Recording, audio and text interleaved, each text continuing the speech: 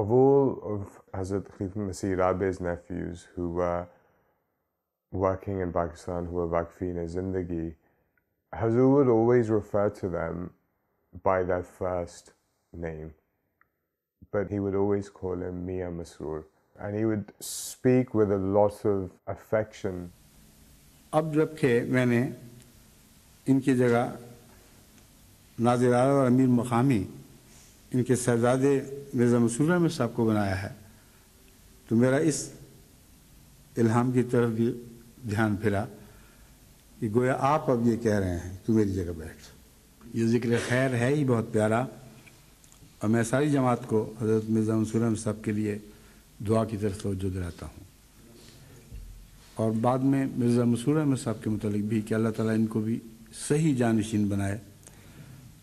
تو اب ہماری جگہ بیٹھ جائے کا مضمون پوری طرح ان پر صادق آئے،